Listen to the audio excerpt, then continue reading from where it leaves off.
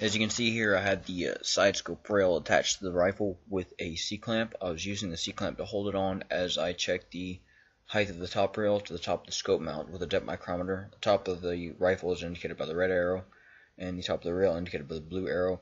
Get it within 1 to 3 thousandths because the top or the sides of the scope rail are not necessarily parallel to one another.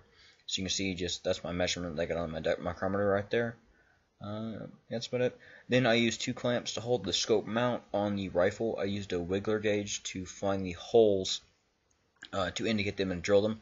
I just used the mount itself as like a drill guide for drilling the 3 rivet holes into the side of the rifle. And as I drilled the different holes, I'd take one clamp off and use another clamp to hold it so it wouldn't lose its position. As you can see, just some various drilling of the stock adapter to fit an ace stock.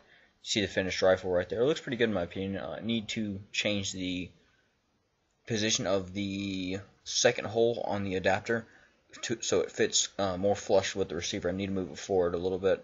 Then you see just various accuracy testing with different types of ammo. It seemed that Wolf Hollow Point was the most consistent. However, it seemed that the FMJ types of ammo were fairly accurate as well.